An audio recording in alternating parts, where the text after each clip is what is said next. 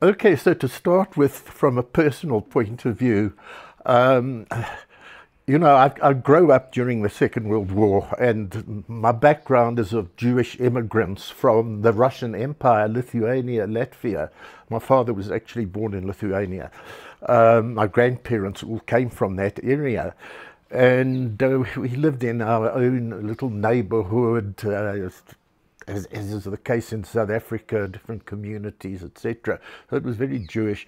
But my parents might have been mildly Zionist. They weren't, they were more secular, not terribly religious. I actually was quite a rebel as a kid. And it was because of the South African situation. I just abhorred the racism and the way people treated black people and so on. But there was the element of anti-Semitism that existed here, not just from Afrikaner with Dutch or German background, but the ones who could be even more anti-Semitic were those of an English background, a British background. So one becomes a bit sensitive that way. My mother particularly, she had two female cousins who were in the Communist Party, and I'd kind of started picking up little bits in relation, basically, that these were lovely, attractive, quite sophisticated women. The one married a famous communist who became my mentor later. But even as a teenager, I started reading books of Spanish Civil War, the Second World War, which brought me into a realization of how the Soviet Union had really been responsible for the defeat of Hitler, which went contrary to what we had in our English-speaking schools here, which was all about Montgomery and the British and the Americans. So I was sensitive that way. The reading helped a lot, but it was even anarchistic stuff. It was Arthur Koestler and this kind of material. And it's really pre-Sharpeville, and I'm only about 21 then, that I'm interacting more with black people through music and poetry and getting into Brecht and literature of this kind. And quite early on, I get a real passion for Bertolt Brecht, which begins to take me into the counterculture of Germany. Against Nazism. So I'm quite sensitive, and I'm writing poems, and I get a job in I get a job in writing films, scripts for a film company, which is quite a avant-garde thing to do in South Africa. But the people I was interacting with across the colour line they happened to be more bohemian types, even amongst the black people. Sharpeville occurs, and it hit me so fiercely that I suddenly realized you can't just go on having discussions and debates and reading, you've got to do something. And that's when I actually search for people who are now in hiding and running away out of the country and so on. And I go to visit my communist cousin in Durban. She's like 15 years older than me. And her husband is now underground. He's running away from the police and organizing from underground. So I'm not known to the security police at all. And they had all their lists, and they knew everybody of the former Communist Party and so on. So it was great for them to have somebody they could trust and could be a messenger, which is what happened. And to cut a long story short, my understanding developed incredibly. And I used to sit with this cousin, through my mother's cousin's husband, and he gave me such incredible insight into Marxism, into the Soviet Union, into the Second World War, and what had taken place, and then Cuba was taking place at that particular time. So I was caught by the bug at that point and became very involved quite soon with the underground, with the ANC, with the Communist Party, with the armed struggle. Being young and very physical and active, they seized on me to carry out these military operations. Okay, I think that's the background basically, but having come from that Jewish background, I was so interested to understand the rise of Hitler and how was it that fascism could come to the fore in a country where the working class and the Communist Party was so strong and organized. And in relation to that, it gave me a realistic understanding of capital, the class forces, how fascism arises and develops. You know, it was really into all the classics and debates which were taking place within the liberation movement as well. Once I'm in exile and working in Tanzania, where there was, for the first time, talking now 64, 63, I was there and worked there a couple of years. I made very good contact with the GDR embassy, and there was a wonderful ambassador who was subsequently, with his wife, murdered in Uganda by Idi Amin, by the way. The name will come back to me. I'm sorry, my age now, and I'm forgetting his name. But I remember him so vividly, and there this small GDR legation with just a few people there, him and his wife and a couple of others, are making quite an impact on the liberation groups, which is now centered in Tanzania, in Dar es Salaam, and with good relations with the Tanzanian government. And I can remember him saying how they were striving to get their work done and having to rely more or less on their own, obviously, ability, but, you know, they didn't have many resources. But they became a magnet for liberation movement people to go there. A very big impact, and they would give talks to explain the origin of the GDR, the whole nature of the situation and what had brought the GDR into existence, what they were up against. And we immediately could realize that West Germany and the West just wanted to see this young socialist country absolutely wiped out. One began to realize how important the solidarity was. We were receiving solidarity from them and they had few resources. We began to realize that as liberation movements, it was our duty to understand the whole nature of Germany and now the GDR and its existence and development. And, you know, within a few years, I was deployed to London, and I had the privilege to work with people like Yusuf Dadoo, who incidentally, his former wife had married that German ambassador GDR ambassador in Dar es Salaam. She had been a German woman who was living in South Africa from before or just after the war and was an anti-fascist. Lessing, his name is Dr. Lessing. That ambassador, tall, bespectacled guy, very nice humor, always optimistic, great sense of humor, and, you know, always, you know, we must deal with the problems, the contradictions, and so on. He was a great ambassador in the general sense. I'm talking now not in a formal sense, ambassador for a new socialist Germany. He really impressed young people like myself and had very good connection with the older people like Oliver Tambo, Moses Kotane, and the leaders from other liberation groups.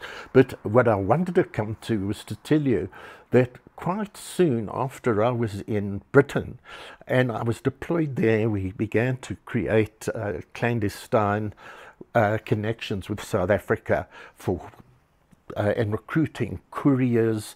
This book that I'm giving you, okay, International Brigade Against Apartheid, was the recruiting of young white people, especially from the Western countries, who could easily go in and out of South Africa. And, you know, I used to read books about the war, as I mentioned, including the Rote Kapelle, and these kind of books about how the underground operated. And it was quite amazing to discover that within fascist Germany, even after the onslaught against the communists, socialists, and so on, there were still groups brave enough to operate. I know there was one that came more from middle class or bourgeois background, which was the White Roses. And I read something about them, and you know, these were the kind of books that one was reading and becoming very interested in. So I had quite a good feeling about German progressives, and obviously communists, but progressives who were against Hitler. Just a bit of a diversion, there were some Jewish comrades and some who I had recruited who, even up to the time we were working with GDR and the legations from the GDR in Maputo and places, who found it difficult, younger people who I'd recruited, some from Britain who were Jewish, who couldn't see the difference between a German, that Ronnie from Germany, I don't know if I can meet him. And I'd say, for goodness sake, don't you understand the difference? It's like in South Africa, people for and against apartheid. It's just quite incredible. So quite soon, I went with Joe Slovo to the GDR, which was my first experience. And I would say that was about 1967, to solicit some support for training some of our people directly, people who would come from Tanzania and Zambia, to get them trained in clandestine activity in the GDR, and also to benefit from their experience in terms of smuggling literature and carrying out underground work. And it was fascinating. So that was the first occasion, 1967 or so. And in going there, it gave one an absolute understanding of the extent of the solidarity which the GDR was providing. So we were receiving, and I had been trained in 1964 for a full year with a contingent of 150 other comrades of our armed wing who had come out of the country like I had and been in Tanzania. We subsequently trained for a year in the Soviet Union, and we understood the resources, the extent of the power of the Soviet Union and their resources to enable practical support of receiving people for training, military and non-military, in the hundreds and hundreds, providing weaponry and resources. You know, just to quickly say, some of our comrades had trained in Algeria and Egypt and places. In 1 year, they had fired their weapons 3 times. In the Soviet Union, we were firing our weapons every day in practice, etc. They had those kind of resources. So, you know, suddenly here one was in a small socialist country with this huge, aggressive neighbor in every sense of the word, in the Cold War and so on. And we could actually see that there was more development taking place, even in 67, 68, than one was seeing in the Soviet Union. And of course, one saw this later.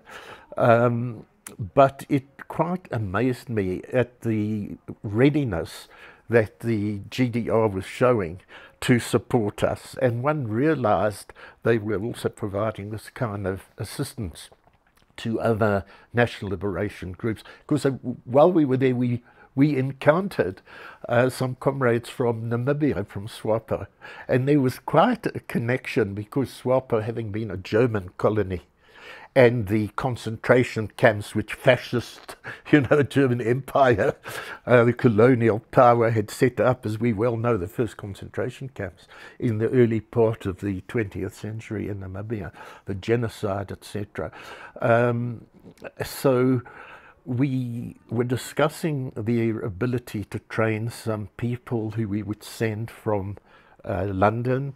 I already had come to realize that Mac Maharaj is very well known South African.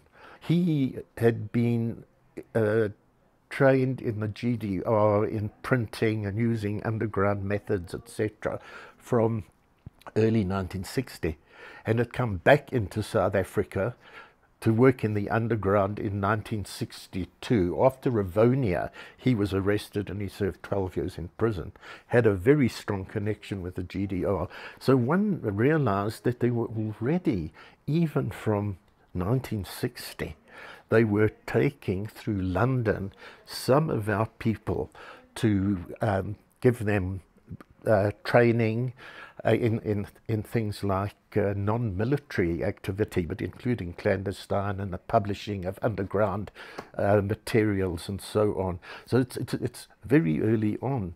I had the privilege of seeing the growth of the resources that were provided for assistance to the national liberation struggle over the years, from the 60s right through to the late 1980s, because of the Tetero example, where, as we well know, it's been written about and so on, where Tetero from 1976 became a center in which this small country was providing 6-month courses twice a year for 40 very advanced cadres, which were coming from the ANC in Africa, in terms of very advanced guerrilla and guerrilla warfare and underground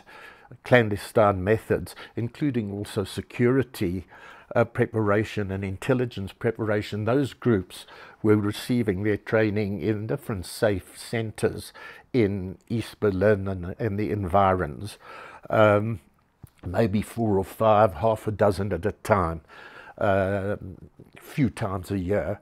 Sometimes 1 or 2 people just receiving focused training and getting back into South Africa. So it had grown to that degree, and my estimate is, having been involved in that Tetero training group and going there maybe twice a year over 10 years, that we had, in 12 years more or less, 80 people.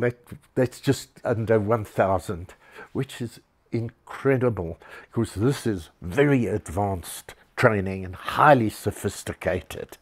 One could add a couple of hundred other cadres from our intelligence and security departments over the period of that dozen or so years, receiving training as well. I would say probably 200 or so, plus perhaps another 50 or so people specially selected from inside South Africa, who were very sophisticated and advanced in their political awareness and activity in the emerging trade union and mass democratic movement of the 80s, who we would select and bring them to a place like Netherlands or Britain or France, and from there send them into the GDR, often then receiving over perhaps 2-3 months very concentrated and focused preparation training in relation to underground organization, linking with public levels of organization, learning aspects of self-defense, security, sabotage techniques, etc. The other element of the training that the GDR provided was, as started with Mac Maharaj running an underground press, but then taking on for us the provision of our magazines and material and small booklets which were disguised with false covers, which were, say, Marxist tracts or the Communist Party's program, etc. And they printed for us the journals like the African Communist, and for the ANC, their main journal, Sechaba. And this was all organized through London, so both the editors, MP Nika was the editor of Sechaba, and later on Benny Turok, and Brian Bunting, Sonia Bunting, the African Communist, and she would be going back and forth to Berlin with the texts for printing, the arrangement for dispatch of the thousands of copies of those journals through to London. You can imagine the extent of the capital resources provided for that, totally dedicated to liberation movements around the world, and Africa featured very much. So it wasn't just the examples I cite for the South African movement, but it was for the others as well. It quickly brings me to a point when Sam Nujoma of SWAPO, their president, became, when Namibia becomes independent at the end of 1989, 1990 actually, and the GDR is kaput, okay. He's invited to federal Germany and goes to Berlin, and yeah, again, it's because of those former colony of Germany's, etc. They had the program worked out for him, and he looked at the program, and the dear man who showed his nobility and his understanding of principles, he said to the Federal Republic of Germany, he said, before I start your program, the first thing I have to do, which you don't have on the program, is to go to the eastern part of Berlin and to see the people who were assisting us for all these years and to pay his respects. And you can imagine how taken aback they were. But it's an example of how the GDR, in practical terms of assistance, material assistance, to which we should add clothing for the military. Of course, we received uniforms from Czechoslovakia, Soviet Union, Cuba, and GDR. And there were a lot of our people who were in the GDR military uniform in places like Angola and Tanzania and so on. We received food, tin foods, etc., and civilian clothing as well, right through this period from, you know, the late 60s, mid-60s, right up until the end, unfortunately, the demise and collapse of the GDR. One can go on giving examples, but I'm just projecting that so that people should understand, A, the extent of that support, which was also diplomatic, internationally so, and then in terms of the actual material support, the ideological aspects as well, because we had, for instance, at Tetero, they had a professor coming from a nearby university town, Mecklenburg, I think. I remember the man coming, and I would, when I was there, have interaction with him about what are the contradictions that the GDR was facing. It was quite interesting. But the level of the theoretical presentation, the ideology, and so on, the philosophy was really very impressive at a very high level, because the GDR, being so close to the West and having to interact and contest with the West, had a much more sophisticated grasp of the power of capital in these imperialist countries, to alert us to understand the extent of this. So it was very, very profound, this relationship. You see, whether it was the GDR, Cuba, or Soviet Union, in the first place, one must say that we basically interacted with the authorities. who were wonderful in all those countries. This idea of Stalinists and bureaucracy and cold people, it was the actual opposite, which made us, the first time you go there, you're interested about these people, and you find not only how human they are, but witty and warm and caring and so on. So that's the way, as a human being, you see through propaganda and the poisoning of one's mind. We would certainly see the extent of the development taking place, and that development was absolutely so focused into the uplifting of people, of overcoming economic problems, even in a place like the GDR, post the war. And I can remember being taken around to Alexanderplatz, and the person was telling me, a young woman, how she had been mobilized with the people and voluntarily to come. The area where they were clearing up the debris of war was in Alexplatz. So we could receive this information, obviously in class and discussion and with officials, the liaison who we interacted with.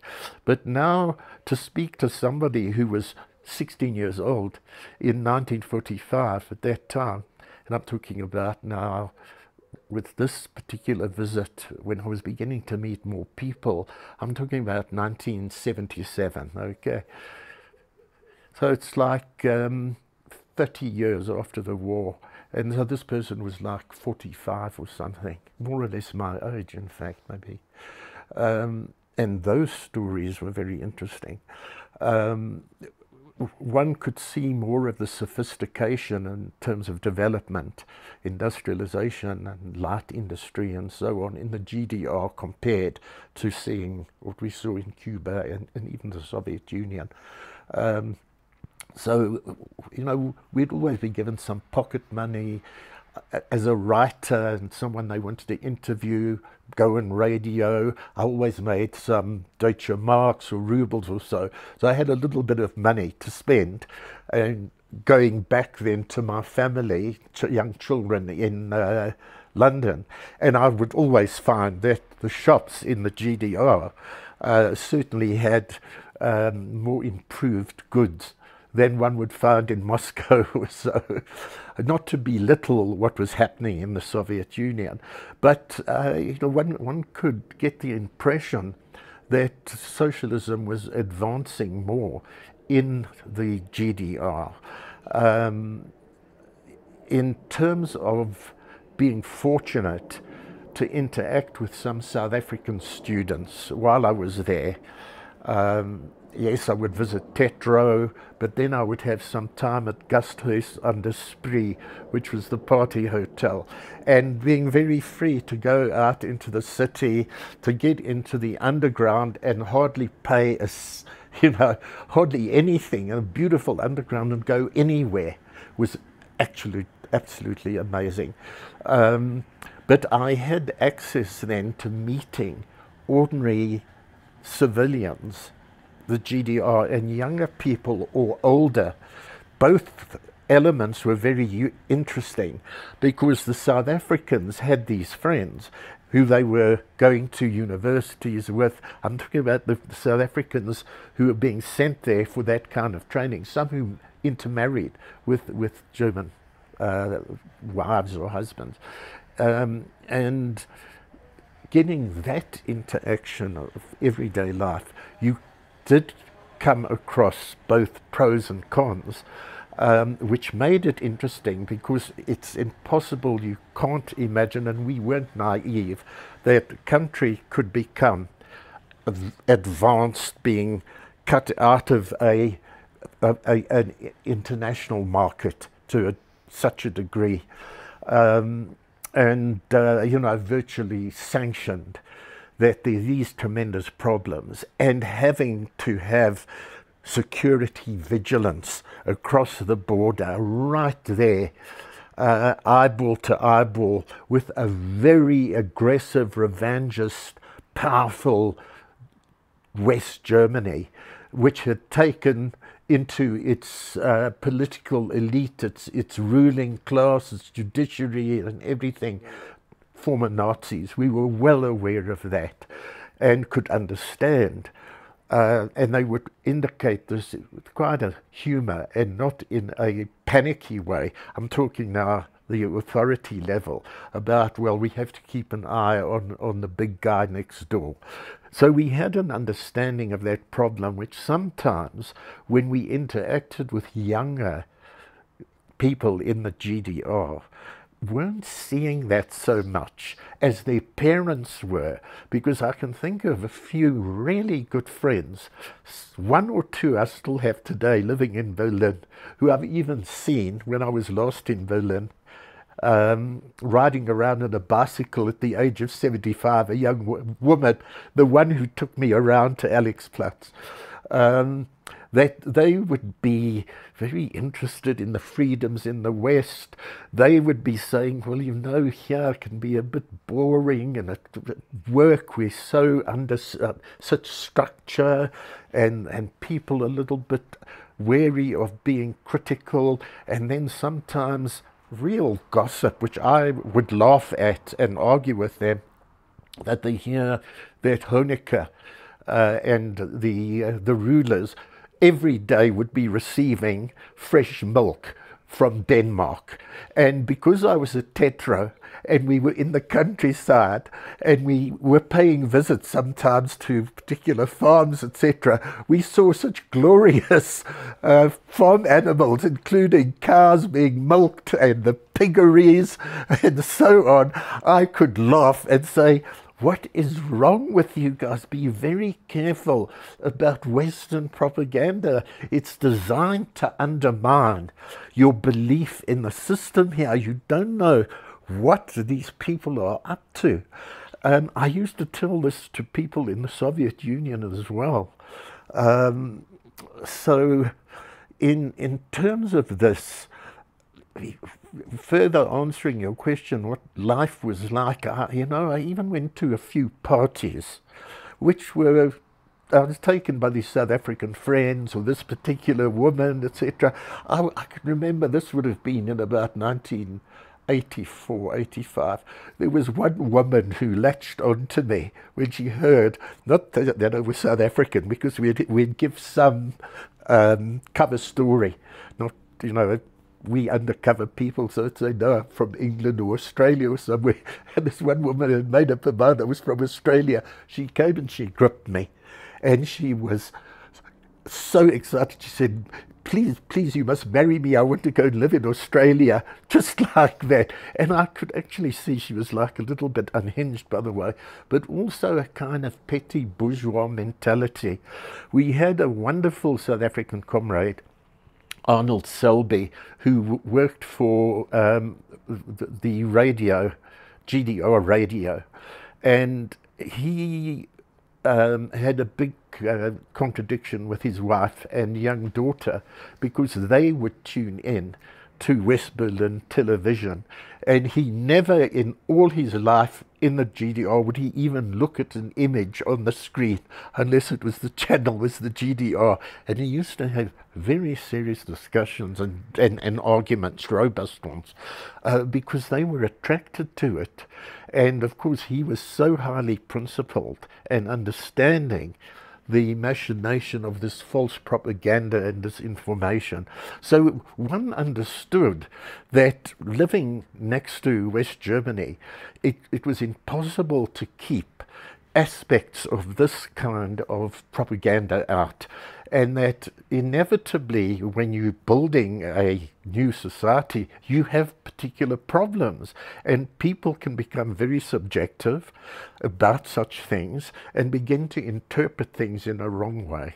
I'm not saying that as time went along and we came towards the end game, which affected so many people, that there were not deep contradictions, but that if one had a big picture view and an understanding of the international situation and what was now taking place vis-a-vis the Soviet Union and the weaknesses, we could see this happening. I trained in the Soviet Union for intelligence, military intelligence, in 1983.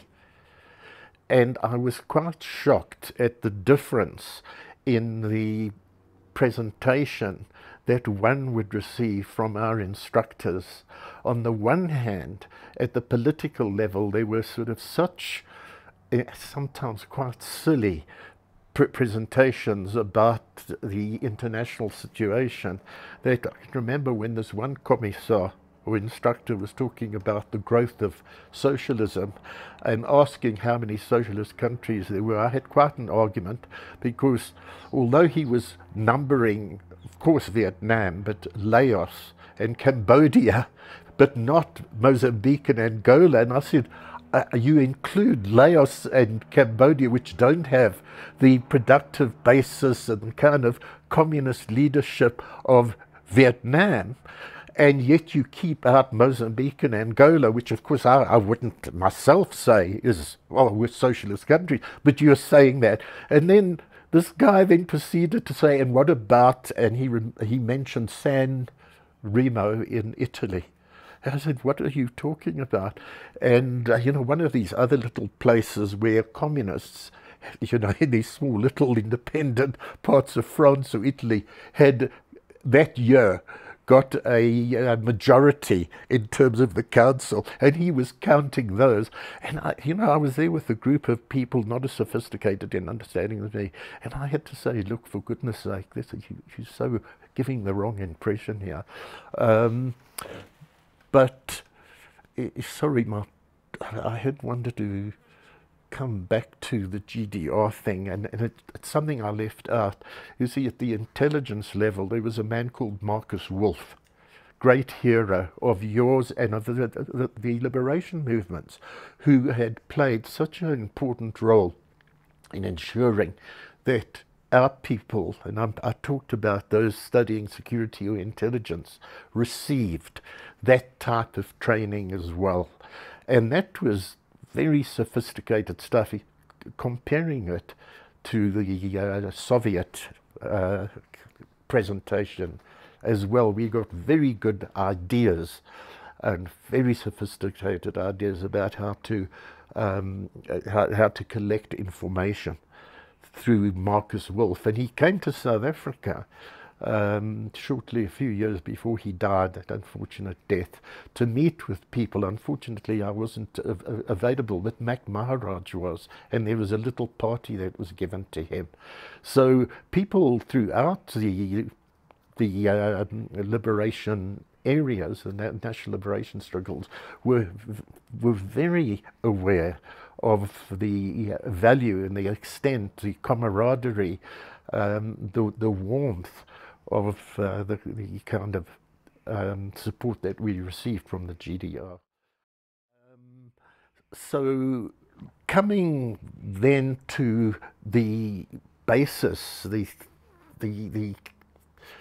communist ideological underpinning that we received in South Africa, and that gave birth to this internationalism and the alliance, the unity, which emerged after the Bolshevik Revolution with this establishment of a Comintern.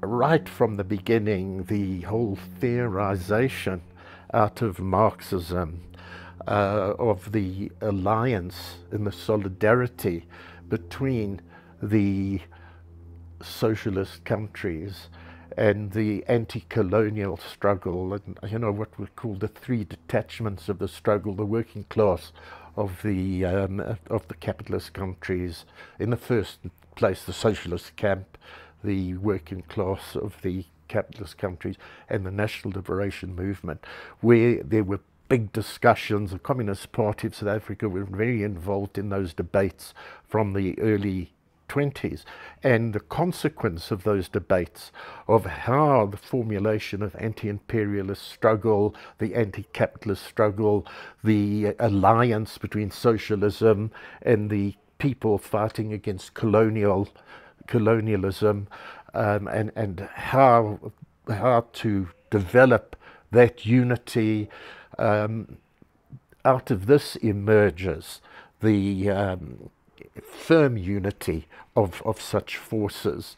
The theoretical factor is vital in terms of what people from the so-called third world or developing world, especially by the post-Second World War, there's theoretical understanding and analysis, as well then as of the support received materially, practically, in the struggle against colonialism and the collapse of the colonial system, the support then that's provided for the emergent independent countries such as Tanzania, Ghana, these examples that we've given, Egypt, etc., and in the hours of need, like at the time of the 1956 Suez crisis with Israel and Britain, France, Israel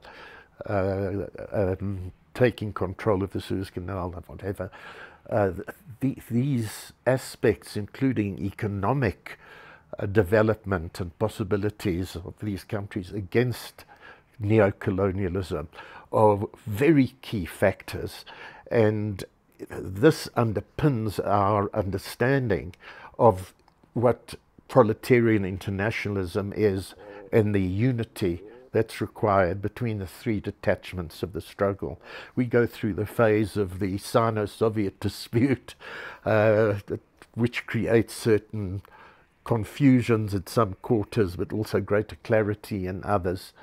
And clearly it's from two sides. The same comrade who was working with Radio Berlin, Arnold Selby, he used to speak with the South Africans and talk about his actual experience in the GDR. He was wonderful. He was an ideologue, he was a theoretician, he was a very practical guy with a white working class background in South Africa, trade union background as well. And he used to say, comrades, solidarity is a two-way street. It's not just that we come here from South Africa and we receive solidarity from the GDR or the Soviet Union.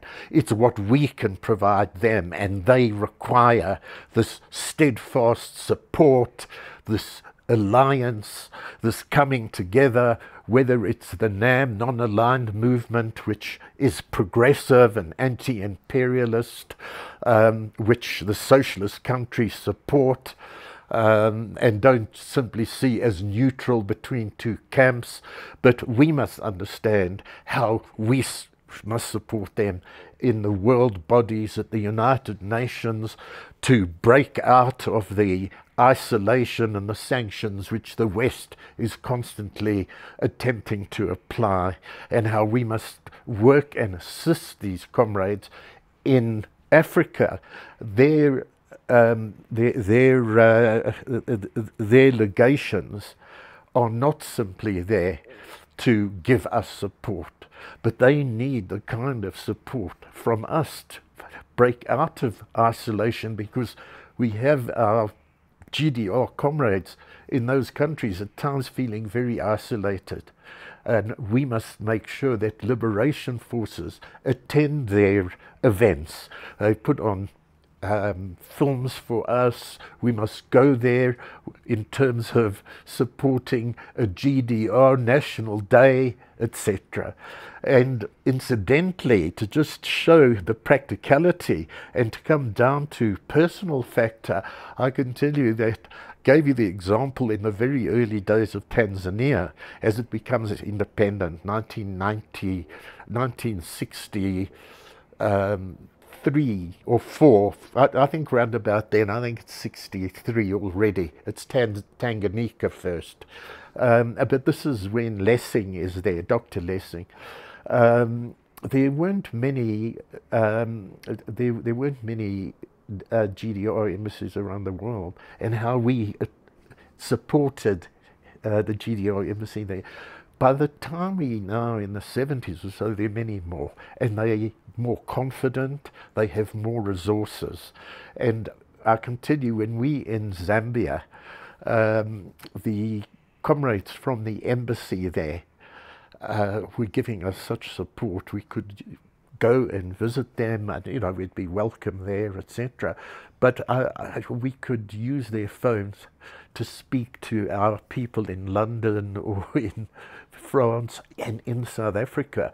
And I can tell you that Thabo Mbeki, no less, used to come to that the guy's home. So it wasn't the actual headquarters, the embassy, to the guy's home, and use his phone to speak with Winnie Mandela quite often, and long conversations, trying to direct her in her activities.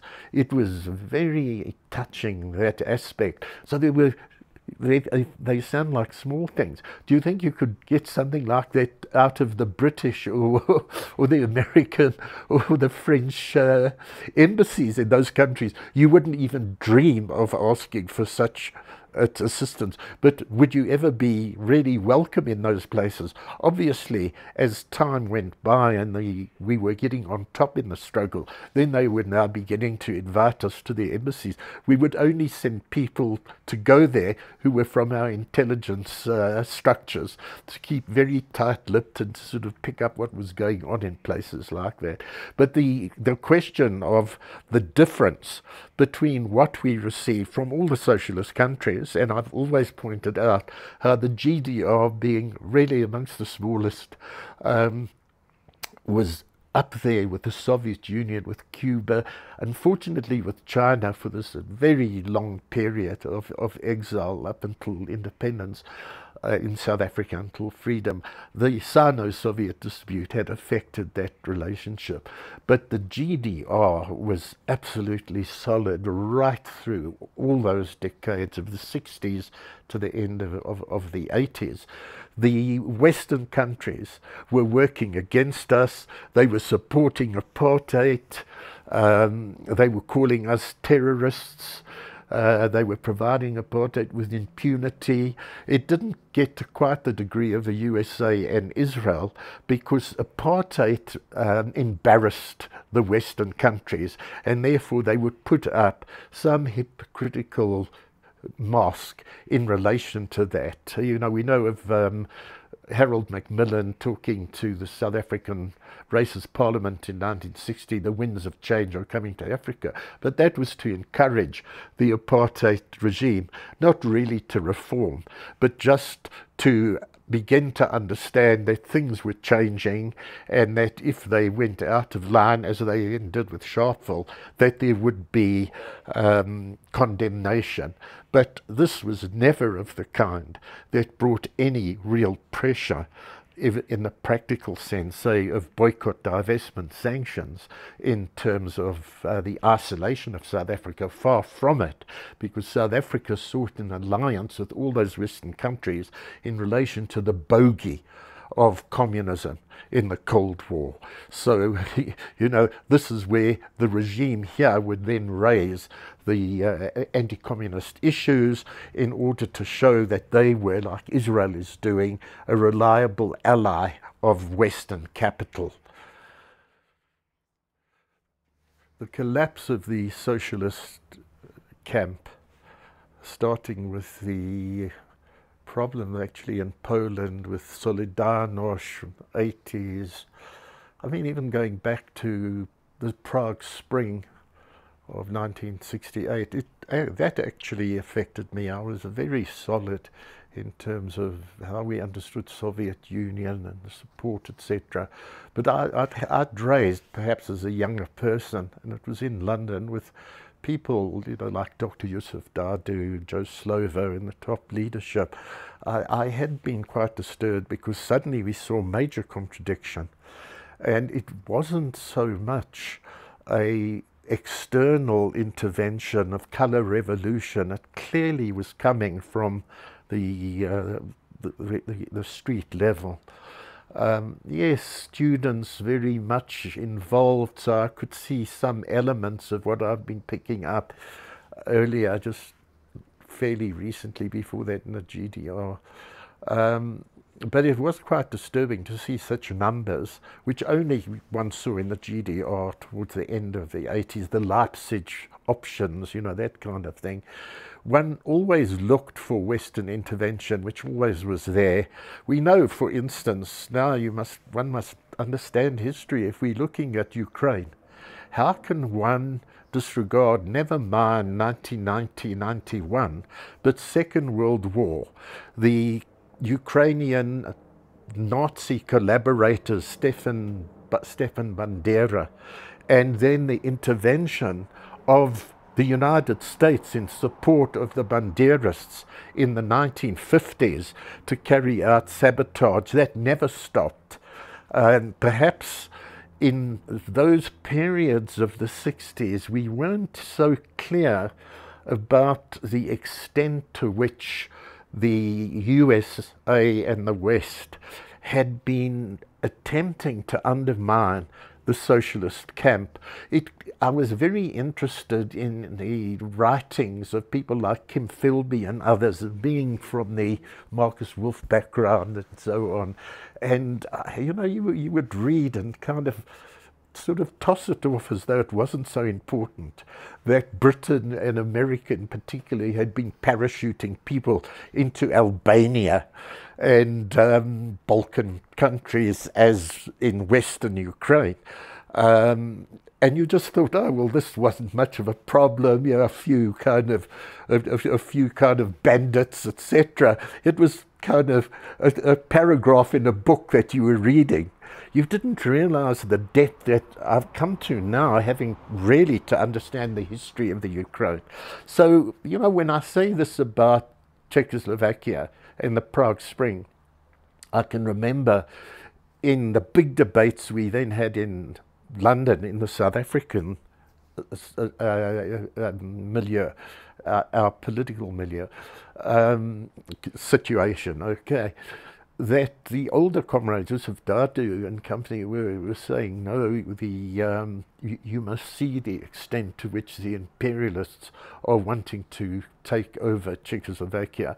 And Palm Dutt, who was one of the outstanding theoreticians of the British Communist Party, he wrote an article which then changed my thinking, which was that Czechoslovakia was a dagger at the heart of Moscow, and he then brought into effect what hadn't been so obvious, the extent of what was happening with the GDR, the imperialists' intervention and founding groupings and collaborators, of obviously always starting with spies and espionage, so that one was very aware that the socialist camp couldn't lower its guard and had to keep up a high state of vigilance and therefore security control, a la the Stasi, etc. And we know how these things are also exaggerated in the West, even in relation to, say, Stalin's rule. You know, the treatment they're giving Putin at the moment, equation of Stalin and Hitler are equal, Putin and Hitler are equal. It's very powerful that when you don't have a counter to that information, when you're subject to Western disinformation through their television and media and academia, it is very powerful. So that factor one really has to take into account. But at the same time, there's the factor of to what degree, as Joe Slovo had written in Has Socialism Failed, which he wrote in 1991, the failures to really develop democracy amongst the people, and we're not talking about bourgeois concept of democracy, we're talking now about a Marxist Leninist concept of democracy, which you can only have if you can base it on real, deep education and theory, understanding amongst the people, and very much to start with amongst the layers of your own authority and party, and then into the levels of your people. We saw how the socialist countries made huge endeavors in terms of development of new pedagogy, new forms of education, understanding at school level. And I can remember from 1964 Soviet Union and visiting schools and being so impressed with the awareness of 15, 16-year-olds and the way they were reading the novels and history of Western countries, from Shakespeare to so many other progressive writers. The interaction I had at times with not so much GDR, because I found that the level of authority there, leaders were very clued up, but in quite a number of socialist countries that it was not so deep.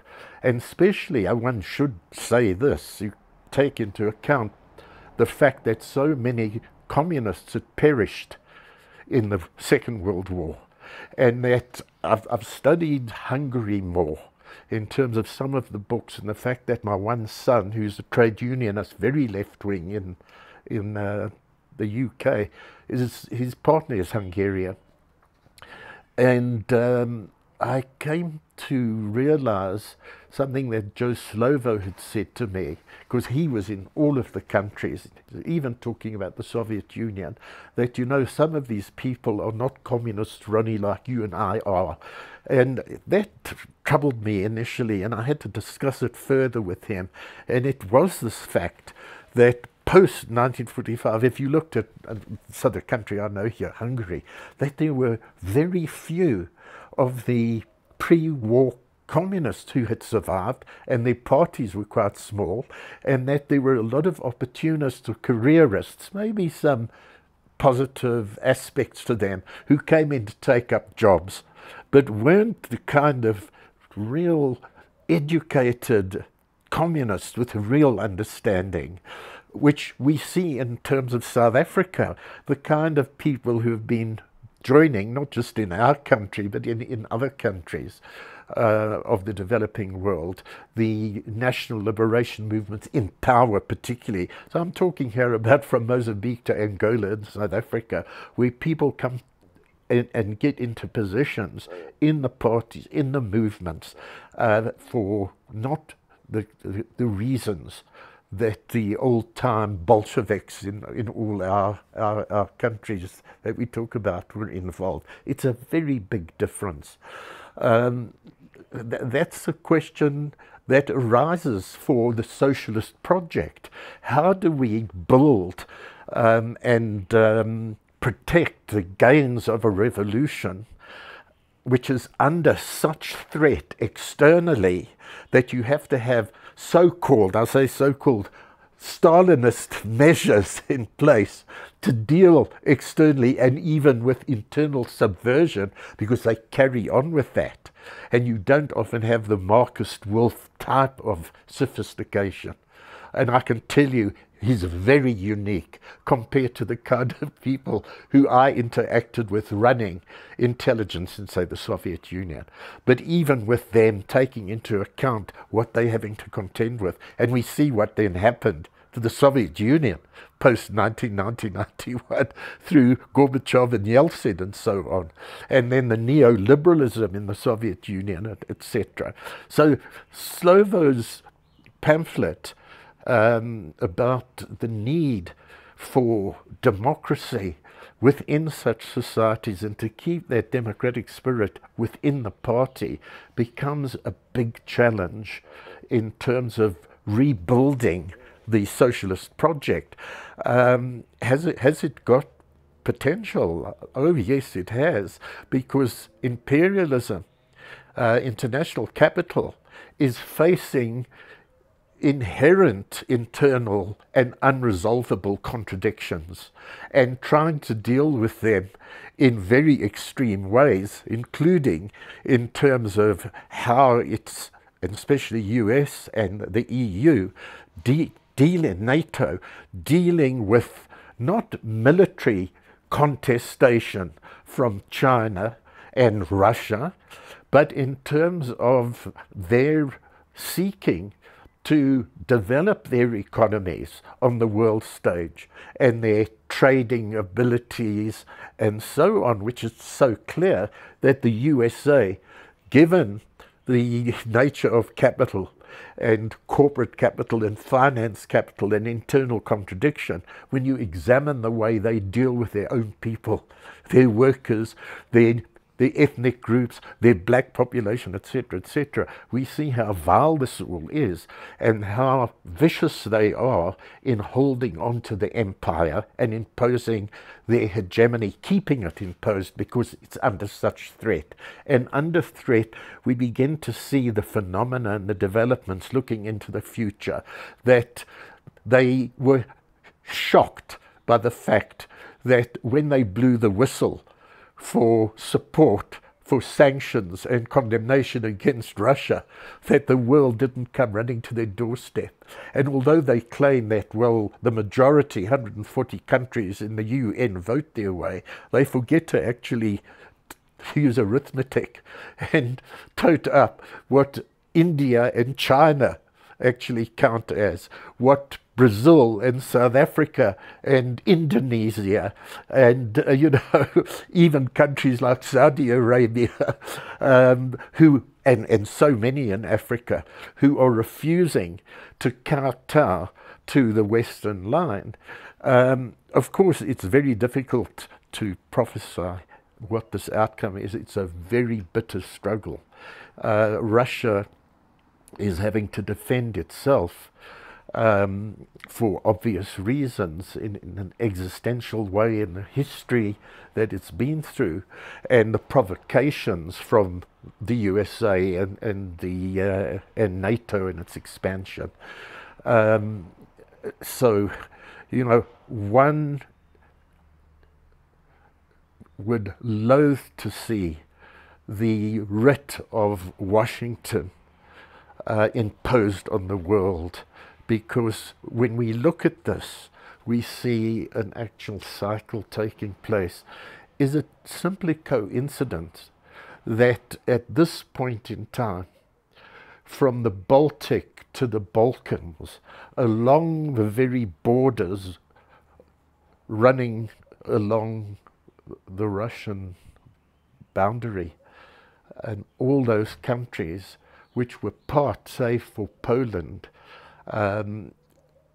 which were actually part of an axis under Nazi Germany and now under NATO, I actually say, apart from Poland, but if we look at Poland's history, yes, it came sandwiched between Germany and the Soviet Union, and then there was the particular pact, again a pact not because Nazism equaled Stalinism, but because of the geopolitics and how the Soviet Union and Russia was perceiving the way Poland was the dagger through to Moscow.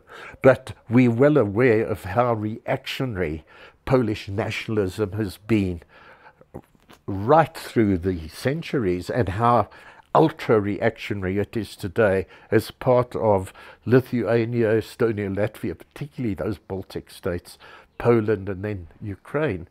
But I'm just saying that what is it then about this axis and this alignment, and the fact that, I'm not saying it's exactly correct, but it's quite interesting that the axis under NATO takes on board not just so-called liberal bourgeois democracies of Europe, but the most ultra-right-wing neo-fascist countries from the Baltic to the Balkans, the Caucasus, the Black Sea, rather, from the Baltic to the Black Sea, and etc., Georgia and the Caucasus. But there is the same basis for this. And that's when we look at Europe, when we look at the USA and the battleground that Europe has been over centuries, and including the two world wars, that it's focused east, especially by the central states in Germany and those of Eastern Europe, looking into the vast lands and the resources, world's richest resources of Russia, which from the time of the Swedes and the Lithuanian and Polish empires were looking in that direction. So of course we understand, be it that Russia now is a capitalist country, but under this kind of clash, what might emerge, because Russia is showing its strength, and there is the alliance with China and then the developing countries of the global south, which are not meaningless, very, very important in terms of BRICS. And now that we have Lula in power in Brazil, it gives it even greater progressive nature. So there is a huge confrontation, and what we have to bear in mind in terms of, say, South Africa's position and so many of the African countries and those in Latin America and Asia, is non-alignment for us is a key factor, that we won't be drawn in to the axis of Washington and Brussels. And that the key thing that we remind everybody in the world is the crucial importance now is for a diplomatic negotiated solution, which the West and NATO don't want. They've prevented Zelensky from that. They're putting the whole world at peril at the age of possible nuclear confrontation. So this is a very dangerous point in time, and it requires the international solidarity of progressive forces in the world.